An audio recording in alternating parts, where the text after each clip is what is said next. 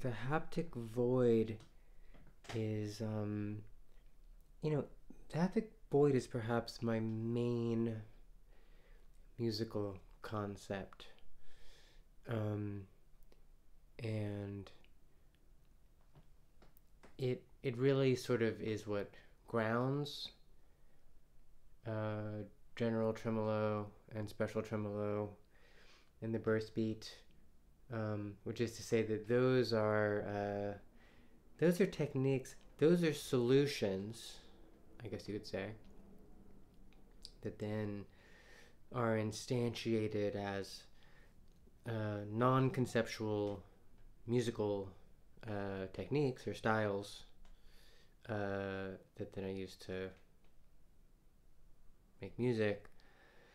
And the haptic void, I mean, it's a concept with a name. It's kind of a nomination, um, but the haptic void is not a musical technique. It is something that uh, you know it comes from an experience that I have had that I think that drives me to make music, and in my transcendental black metal text there I uh, identify it as sort of like a north star for that's sort of guiding the history of metal, um, so that it's not just me that feels the haptic void and is driven to create from it, but that the development of metal, especially extreme metal, um, uh, at the very least, we can put aside the question of other styles of music and world history, is generated in the same way that sort of my own drive to create runs. So, what is the haptic void? Um, and I guess really this belongs in the section about um, the kind of religious cosmic dimension of music, which I was addressing last decade, because it is, this is ultimately a theological category, though it's though it refers to something very concrete, which is, I mean, it's pretty much exactly what it sounds like. So like the haptic relates to feeling. Right? Haptic means like your sense of touch, basically.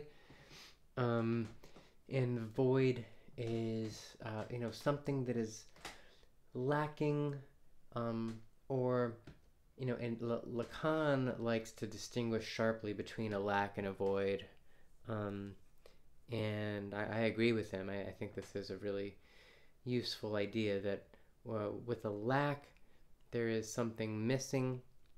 There's like say like a connect 4 grid, and one of the squares in the grid is empty, and so you can that makes desire possible on a certain level, but it's a more superficial one, because you can move things around to try and fill it, but it just stays there. A void is like a space.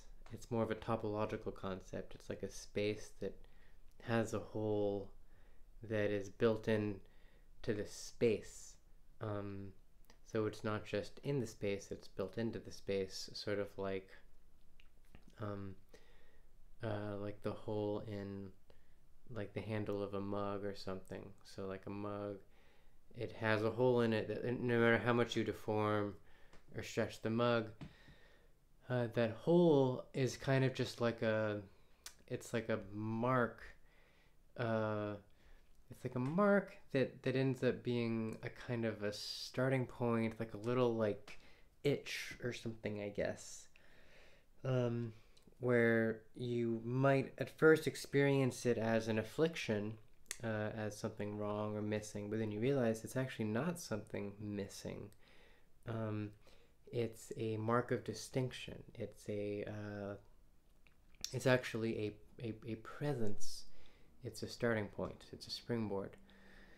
And so the haptic void, and in the cosmic context, there are all these cosmologies, cosmogonies relating that include the idea of nothingness, and I'm not really in the business of choosing one of them over the others, or even of like being really meticulous in cataloging them, but like here's a couple, right? So I mean, there's the idea, the Christian idea, really the Judeo-Christian, Abrahamic idea that God created the world from nothing, right? That there was God who is everything, and there wasn't a world yet, and somehow there was also a nothingness, and that nothingness was required, and immediately that gets into this vagueness, which is part of the whole point, right? So this vagueness where you might take God created the world from nothing to mean that he didn't need anything. He just created the world. There was no material at all. There was nothing out of which he created the world. He just created the world. But what it seems to also mean is that it was necessary. That absence was somehow necessary. That there was some kind of hole, some kind of black hole that sort of had to be there, and an emptiness. And this idea, I mean, this is just eternally fascinating. Does there need to be a nothingness? Logic breaks down when you look at this question. Not just logic, but like the distinction between thought and reality kind of breaks down, because it's like, if there is such a thing as nothingness, like if there is such a thing as nothingness, then it must be something, right? But then, is that something a thing? Is it real? Or is it a thing in the world, or is it a thing in the mind? But if it's a thing in the mind, does that mean it's not real? What if it's real in the mind?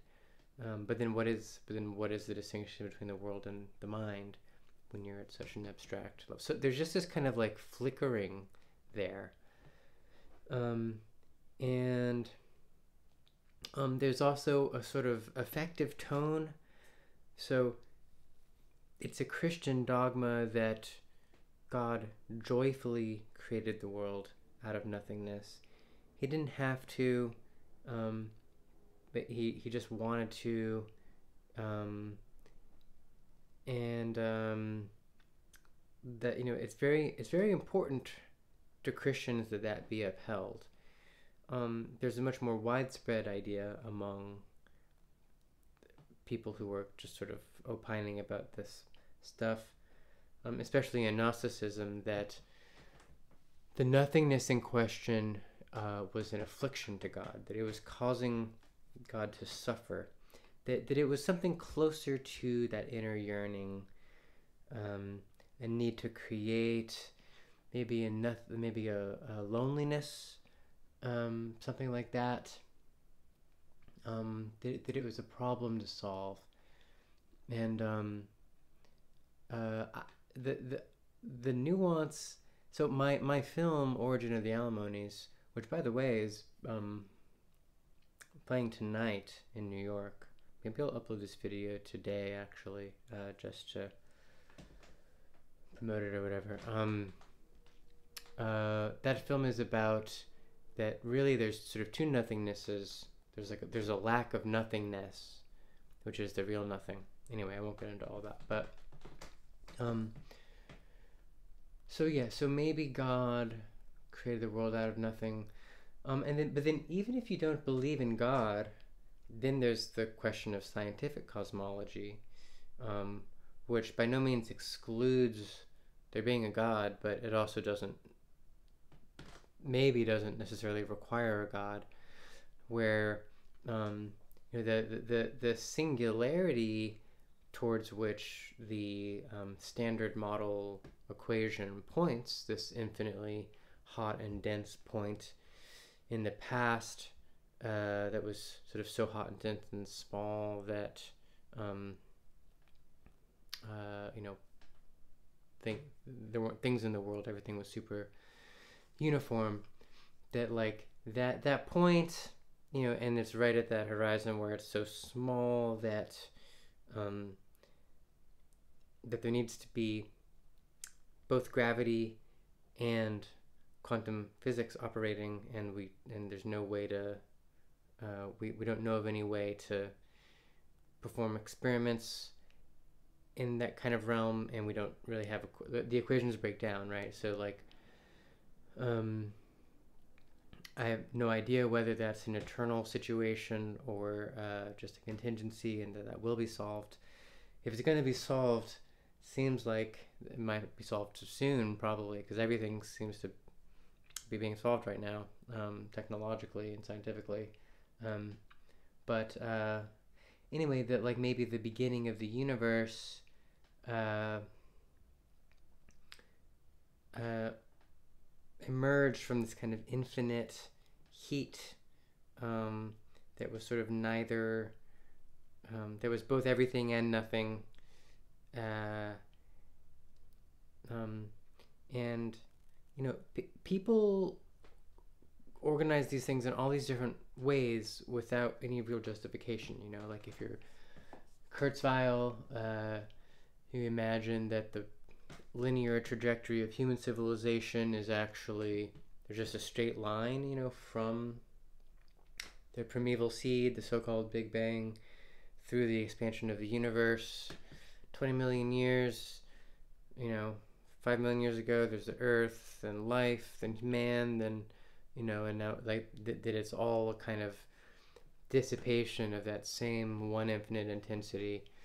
I'm more inclined to a view that's a little more subtle, I think, which is that maybe there is an overall metaphysical version of it that has instances in a lot of different realms. So there's a kind of this is a metaphysical structure, but it happens in the physical cosmos in one way. It happens in society in one way. It happens for every human being is kind of its own little nothingness, its own little death drive that causes a manifestation in the same way, and that different disciplines all have this too. That there's a version in biology, that they're just versions. Though, I mean, the problem with that approach is that then it sort of leaves unexplained why there are all these different versions and why there are the versions that there are rather than other ones. But in any case, last thing I'll say about the haptic void. So I guess I didn't really say the main point, which is just that like the haptic void is either a version of a cosmic death drive or God's creation of the world, or I tend to, well, I sort of said the other a second ago, but part of me tends to think of or wants to identify metal as really sort of integral, central to the end of history or the end of civilization or something, where like the extremes that metal deals with arise because of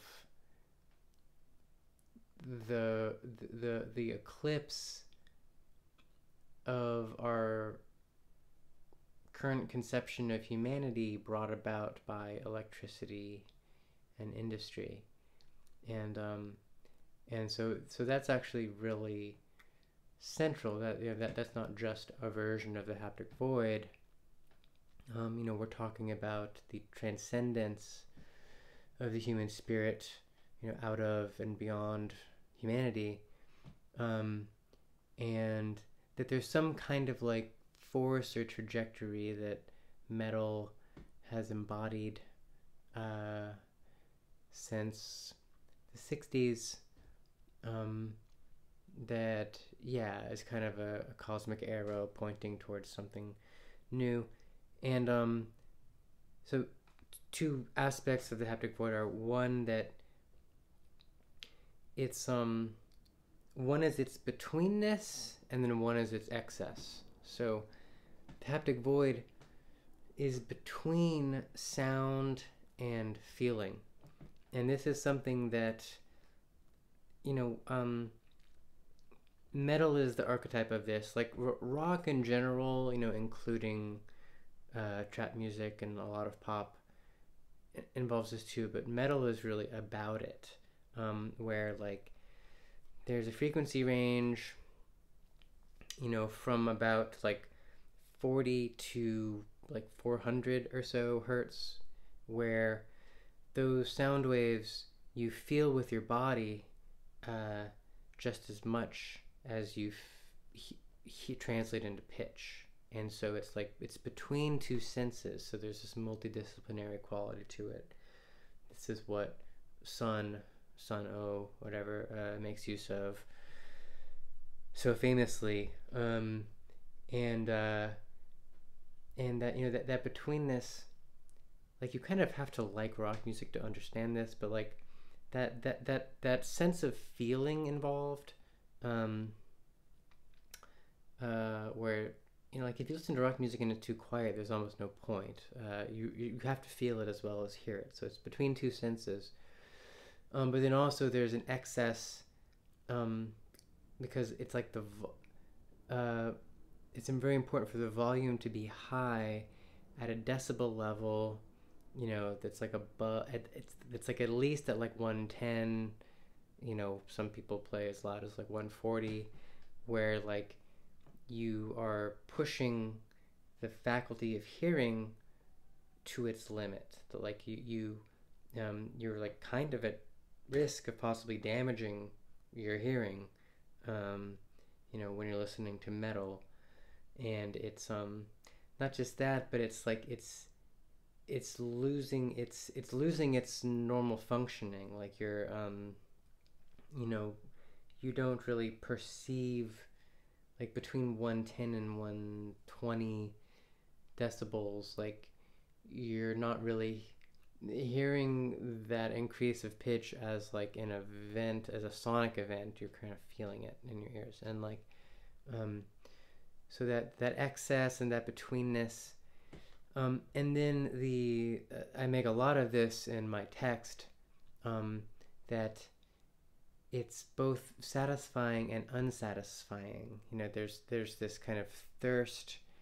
It's really not clear. It's like whether is it being, there's this violence to it, there's this satisfaction, there's this dissatisfaction, but there's also this fullness, and there's always a kind of artistry and beauty involved as well. It's very transcendent and sublime, and it has an eternal quality, even though it has instances that are temporal. For example, the history of metal, the birth of metal, the history of metal, the birth of black metal, the birth of punk, their merger, and the future of metal and the future of culture. So those are some thoughts about the haptic void.